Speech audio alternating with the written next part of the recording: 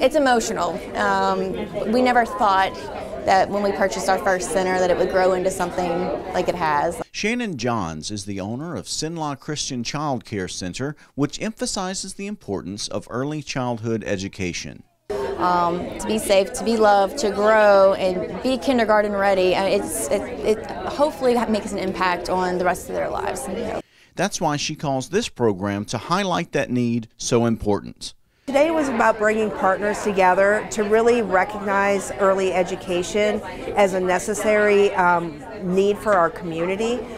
Michelle Pearl, CEO of the United Way of Central Louisiana, says if the state does not invest in early education now, we will end up paying for it later. And that looks like higher incarceration rates, homelessness, joblessness, because at the end of the day, early education is the beginning foundation for all of our community's needs. Candace Weber with the Policy Institute for Children says in Louisiana, 2/3 of children under the age of 5 have both parents or a single parent in the workforce, and only 30% of children start kindergarten on track, ready to learn.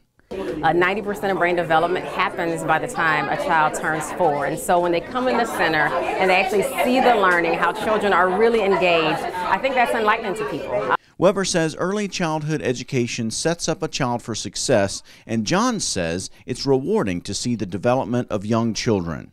Growing kids, giving kids a safe and loving environment where they are at optimal level to be able to reach their full potential. It's a mission. It's mission work for us. And it all starts, she says, before kindergarten. Joel Massey, ABC 31 News that works for you.